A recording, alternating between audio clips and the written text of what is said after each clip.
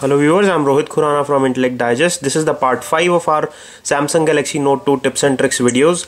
Let us get started and show you some of the most useful tips of the Samsung Galaxy Note 2.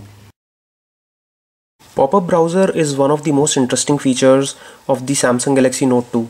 Let me quickly show you a demo. Ford Fiesta Automatic Review. I just ran a voice search, and as soon as I click on a link, it opens it in a pop-up browser. So what it helps me doing is that while I am inside one application, it opens the query or the browser in a pop-up. If I like, I can increase it in size by making it full screen by pressing the arrow here, or I can continue with my search on the previous screen. Since Galaxy Note 2 is quite large in size, you may find it straining to type with one hand as you have to move your thumb from the extreme right to left corners of the screen. To solve this problem, you can simply enable one-handed operation. For that, you have to go to Apps, Settings.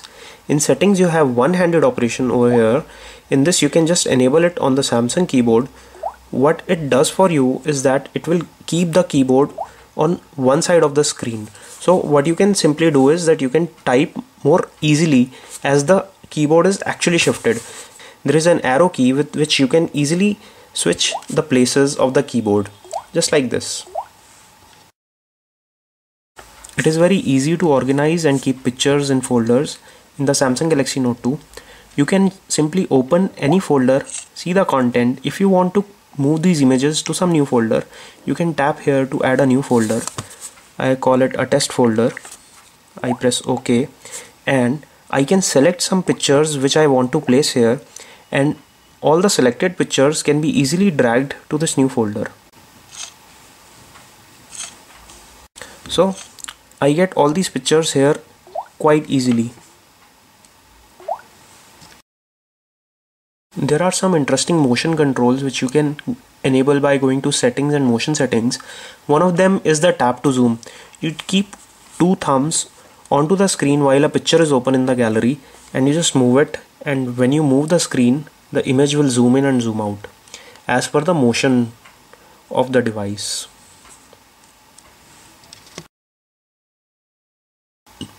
MultiWindow View is a very interesting feature of the Samsung Galaxy Note 2, in which you can run multiple applications on the split part of the screen. Say you are checking your updates on the Facebook wall and you want to open some other application to check some more stuff. So just long press here, and what you see here is a list of applications which you can add or remove. And say you want to write an important email while you check the updates, you just long press here and drag it here in top half or bottom half of the screen where you want to place it. So what I get is another application here which is running in multiple screen. So the above window is working on one application, the below window is working on another one. Say I want to switch the places, just click in the center. There is a bar over here and you get this button which switches the place of the applications.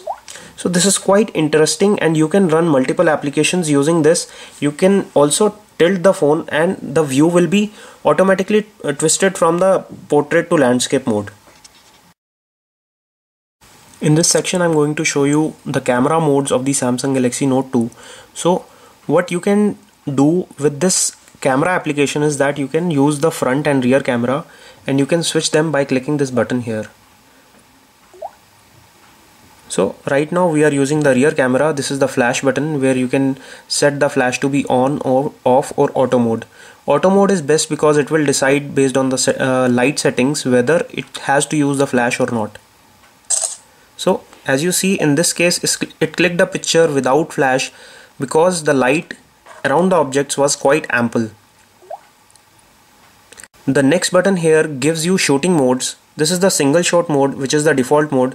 Best photo modes clicks a number of photos and selects the best one out of it. The best face mode will recognize which is the best face or the smiling face, and it will keep that shot and discard rest of them.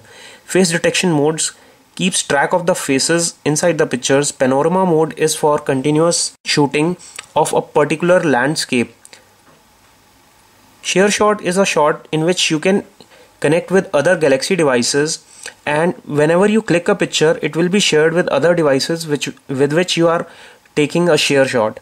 HDR is high dynamic range shooting, in which it will take multiple shots and combine them in layers to give the best color outputs.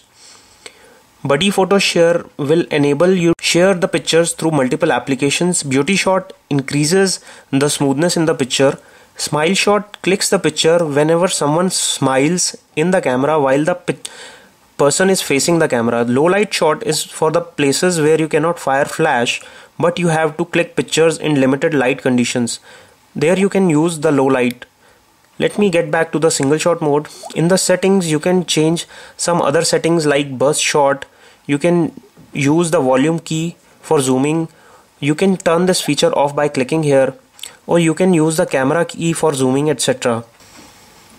You can change the resolution of the pictures that you take by clicking the resolution here. You can shoot in 8 megapixel, 6 megapixels, 3.2, 2.4 and up to the VGA, which is 640 by 480. You can also manually select the ISO, which is by default set in automatic mode.